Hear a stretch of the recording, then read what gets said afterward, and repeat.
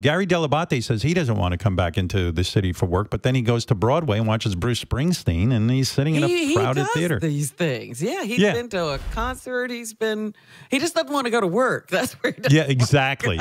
You know what? He went to the theater, and he didn't even wear a mask. He just sat there without his mask on. He wore it and then he took his mask off. No. You know what it is? He told a lot of people, he goes, I like working from home so much more.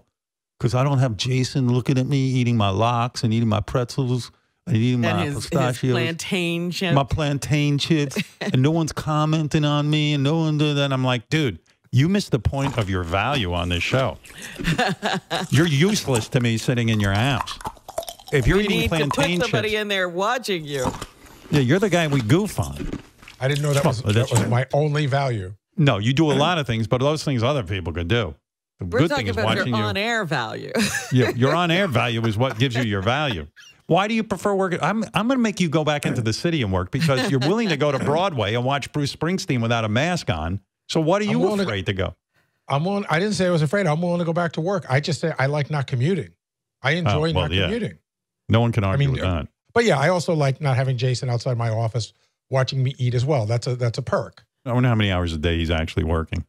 You know, a lot. Come on. Here's the thing. This is why you're such a dick about this. You don't fucking wonder about anybody else. A lot, just you. Dude. I work. What do you mean? Just I only worry about you. I know. You're my focus. Don't worry about others. Listen. I'm the boss. I don't have to worry about others. I worry about you. You're the one who pops in my mind. I go, I wonder what Gary's doing. I work plenty fucking hard. I know. Just take it easy. It's just fun to watch you at work. Like, to me, one of the best show moments was Gary catching him napping during the show. That kind of magic, you can't get back. I want him back where I can see him. If we had been working from home, maybe we would never have caught that. Yeah, because then if Gary was napping and we go, hey, where's Gary? And they go, yeah, he'd get back on and go, I don't know, my Zoom went out for 10 minutes.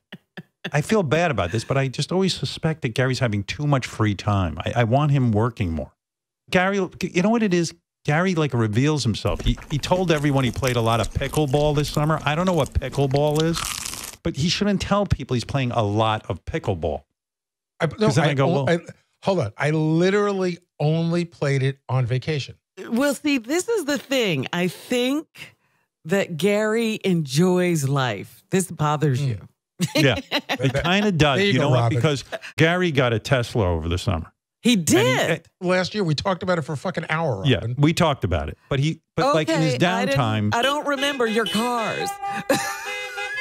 Gary's excited because he figured out how to make the car horn, you know, the actual horn you honk. He figured out how to make it fart. It's true. How do you do that? And I was just like he shouldn't have time for that. We have a busy career, busy show. It annoys me. He's just got to keep that quiet. I don't. Yeah, but Howard, everybody has a life outside of the show. Mine seems to be the only one you're interested in. Everyone has a life outside of the show. I'm interested in you. He's always been interested in you.